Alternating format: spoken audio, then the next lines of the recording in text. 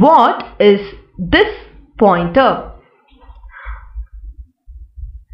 This is a keyword that is used as a hidden argument to all non-static member function calls, and it is available as a local variable within the body of all non-static functions.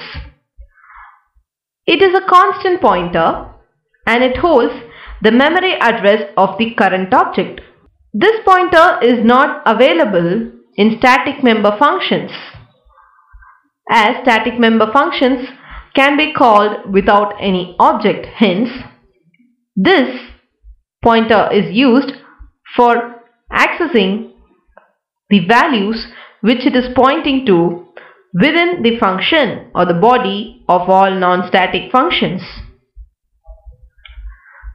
These type of questions are highlighted in Infosys and Polaris interviews.